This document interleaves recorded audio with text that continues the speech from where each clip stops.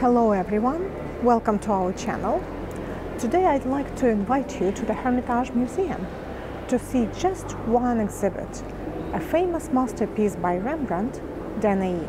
In Greek mythology, Danae was the only daughter of Acrisius, king of Argos. An oracle prophesied to Acrisius that his grandson would kill him. To avoid this, Acrisius put his daughter Danae into a tower. He didn't want her to get married and have children. Zeus heard that Danae was very beautiful. He liked her.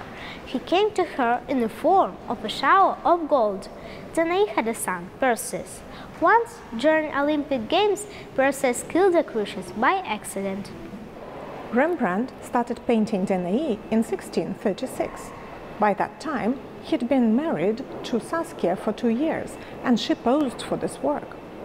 However, researchers show that in 1640s he changed the painting significantly, especially the central part of it. At that time, he was in love with another woman, Gertrude Dirks, and art historians consider that he changed the painting to include her features in the image of Danae. As a result, the painting resembled two women Rembrandt was in love with, Saskia and Gertrude. The painting remained in Rembrandt's home for a long time, until 1656, when Rembrandt went broke and his property was auctioned off. The masterpiece came to Russia as part of Pierre Crozat's collection, which was obtained by Catherine the Great on the advice of Denis Diderot in 1772.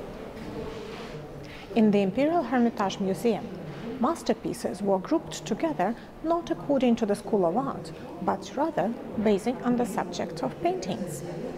And in those days, Rembrandt's Danae was exhibited next to Titian's Danae, and viewers could compare different approach of artists and their rendering of the same subject.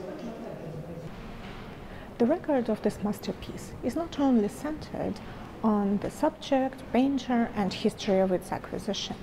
It includes one more event that shook the Hermitage Museum in 1985, in the days of the Soviet Union. On the 15th of July, 1985, a person walked into the Hermitage Museum. He had a bottle with some liquid in it, but in those days nobody really cared, and people were allowed to bring their drinks in local museums. The person, his name was Bronius Paigis, came to the Dutch art exhibition and asked one of the museum attendants which painting was the most valuable here.